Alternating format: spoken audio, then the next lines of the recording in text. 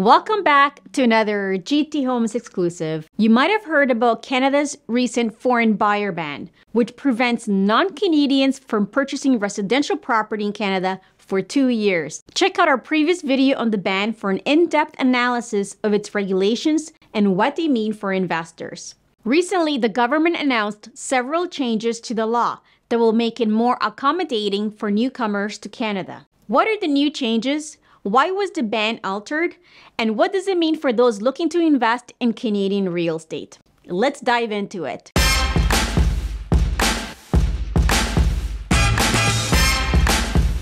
To kick things off, let's go over why the ban was modified. Officially called the Prohibition on the Purchase of Residential Property by Non-Canadians Act, this legislation came into effect in January 2023 with the goal of making homes more affordable for those living in Canada. Many weren't happy with the prohibition as they believed the ban was going against the country's multicultural values and the government's record-breaking immigration goals by limiting immigrants' ability to purchase a home.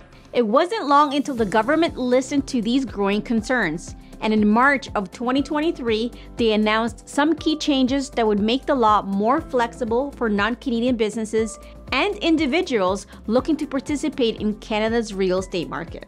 These amendments will make sure the country's housing will go into the hands of those looking to live here instead of being used as a speculative investments by foreign buyers. One of the amendments is that work permit holders have significantly fewer restrictions when buying a home. When the ban was first introduced, temporary residents not only had to have a valid work permit or authorization to purchase a property, they also had to file income tax and work in Canada full-time for at least 3 of the past 4 years. Now, purchasing real estate is much more accessible. Anyone with 183 days or more left on their work permit or work authorization can buy a house as long as they haven't already bought a residential property. Another major change is that the law no longer applies to vacant land, meaning foreign buyers cannot buy land and use it for any purpose. Before, the ban did not allow non-Canadians to buy vacant land if it was zoned for residential or mixed use. Foreign buyers are not able to purchase Canadian housing for development purposes, something that previously only publicly traded corporations could do. The CMHC defines development as evaluating, planning, redeveloping, and making alterations or improvements to a residential property or its land without changing the building's use.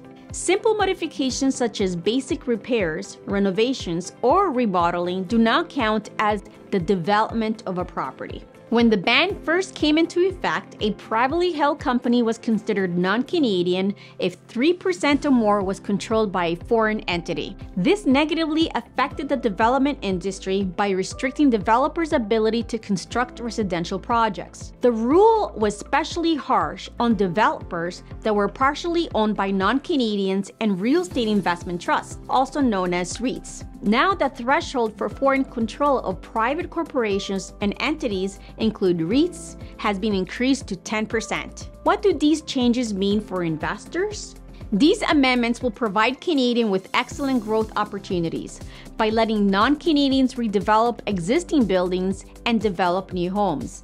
The government is allowing foreign investors to help Canada build its much-needed housing. Stats Canada states the population will grow between 6.7 to 35.8 million by 2068, creating an urgent need for new homes. Unfortunately, Canada has an extremely low supply. The CMHC states that we will need over 22 million residential properties by 2030, but our current building practices will only produce 2.3 million units by then. You, as a savvy investor, can take advantage of the upcoming population and development boom by investing in pre-construction today and enjoying the perks of the hot real estate market for decades to come.